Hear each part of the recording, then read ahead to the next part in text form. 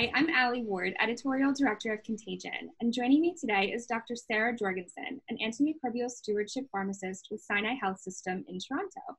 Dr. Jorgensen, thank you so much for taking the time to speak with Contagion today.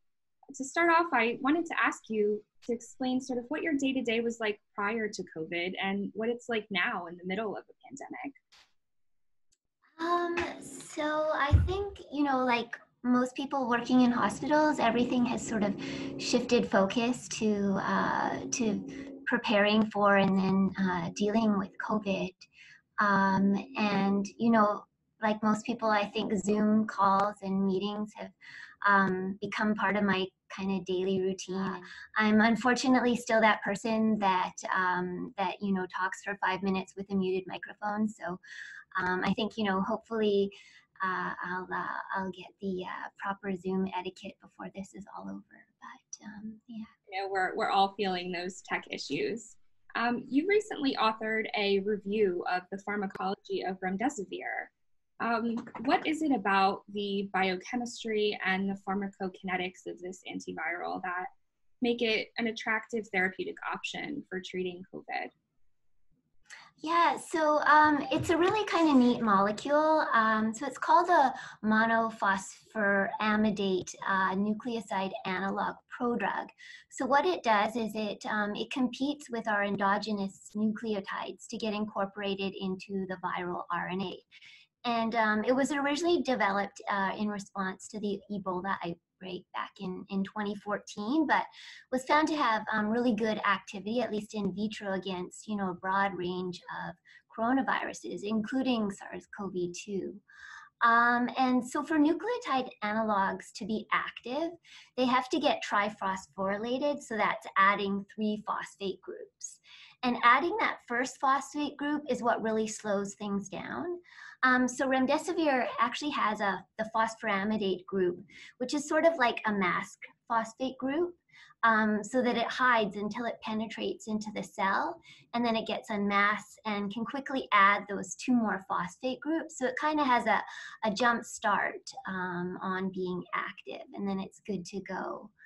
Another thing with nucleoside analogs against coronaviruses in general is that they've really been hindered by a viral enzyme called, I'll just call it XON so I don't get tongue-tied, but this enzyme goes along and it proofreads the growing RNA chain and takes out errors, which includes those analogs. And so remdesivir is actually partly able to evade this enzyme, and it does this through kind of 2 mechanisms. So first, it gets incorporated into the RNA chain really quickly, actually more efficiently than even our own endogenous nucleotides.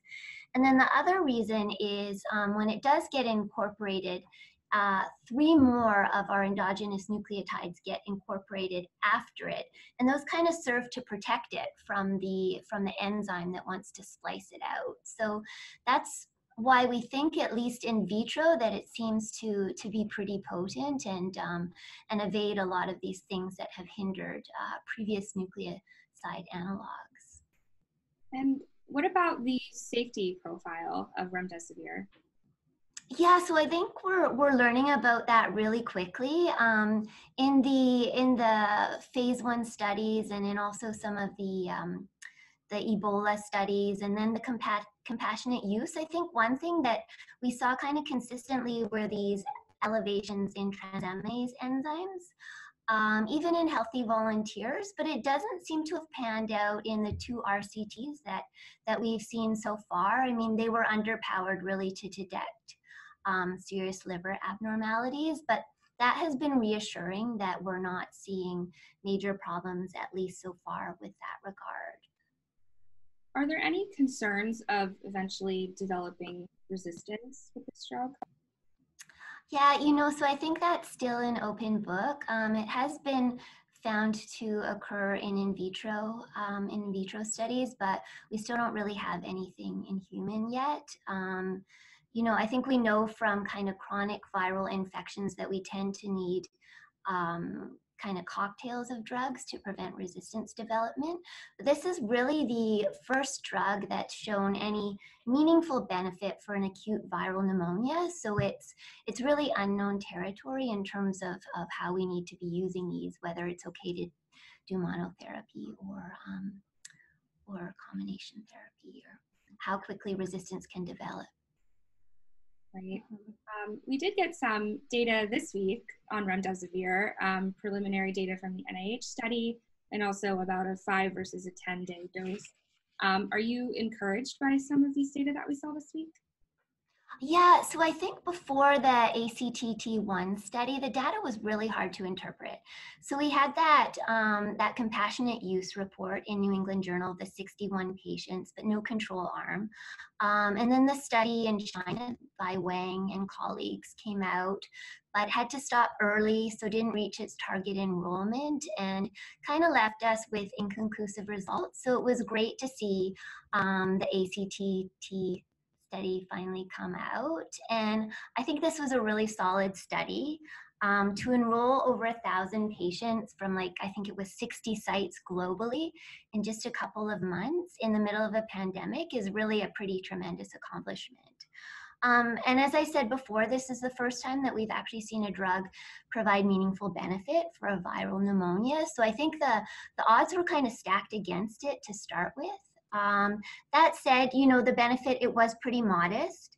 And the outcome, although it does, seem very objective, there is still some subjectivity in deciding on oxygenation and when to discharge patients. So I do think it was really a shame that it was stopped early. They had enrolled all of the patients, and a couple more weeks, and we would have, perhaps had more conclusive results around the mortality.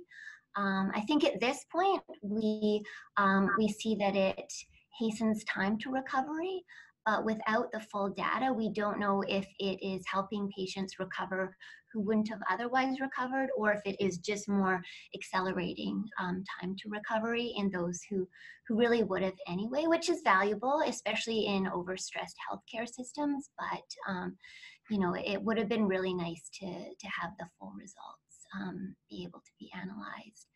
And this is one study too, so I think to really be more sure about its efficacy, we do need to see it replicated. But fortunately, there's many other RCTs still going on, so looking forward to those.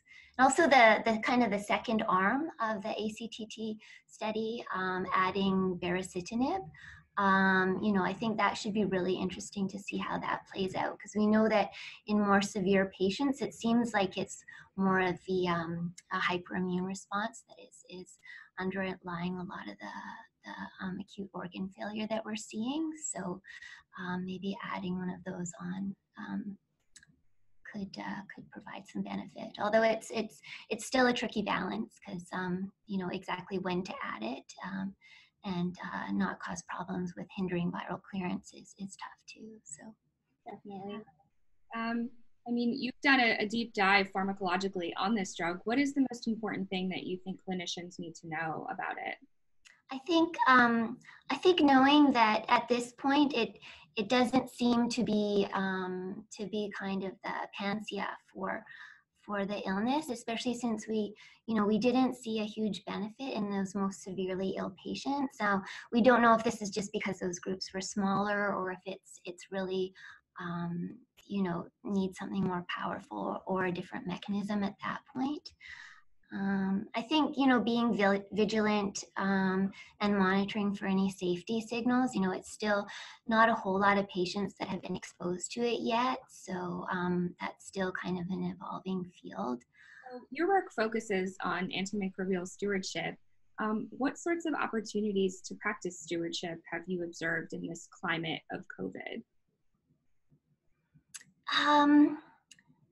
I think that it's really been, kind of information gathering and providing education. There's just kind of a ton of data and studies coming out all of the time, and preprints have kind of made it into the forefront for the first time. So it's really fishing through that and picking out what you know, what can help inform practice and what's good science and that sort of thing. Yeah. So in terms of stewardship, I think it's been kind of tough because when patients present with acute respiratory infection, you don't know at the time whether it's bacterial or viral, and so you know, a lot of patients still are getting empiric antibiotics, and it's knowing when and if you can peel those off. The whole patient population for us has kind of changed too, because a lot of elective procedures have been postponed, and you know, we see a lot of usually hemonc patients, so some of their treatment has been postponed too. So infections in those patients are not as prevalent, but we're of course, you know, picking up instead a lot of COVID patients. Right. Yeah. Great. Is there anything else that you would like to add? Just to stay tuned, I guess, for what's coming up. And I think there's a lot of exciting work going on, and just the speed and you know, with the randomized controlled trials that they're getting up and going is pretty amazing. And so that should be exciting. I know that we're starting up several at our hospital as well. So it'll be interesting to see how those play out too. Definitely. Well, thank you so much for joining us today. We really appreciate your time. Okay, thanks for speaking with me.